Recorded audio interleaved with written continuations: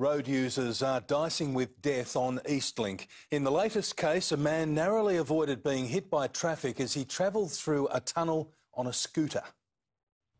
There's fighting traffic and then there's this. Without a helmet or concern for the road rules, a man on a scooter rides through EastLink. It was very surprising for us. In fact, this is the first time we've ever detected a scooter on EastLink in 11 years of operation. The daredevil made the journey city-bound around 4:30 this morning as tradies and other commuters hurtled through the tunnel until finally EastLink staff slowed him down. The operators immediately closed that lane, which also reduced the speed limit in that tunnel, dispatched an incident response vehicle to the scene and contacted the police. He might be the first scooter rider to take the tunnel, but he's not the first person to breach the car-only rules. So far this year, EastLink has intercepted 51 pedestrians, along with 4 cyclists and now 1 scooter rider.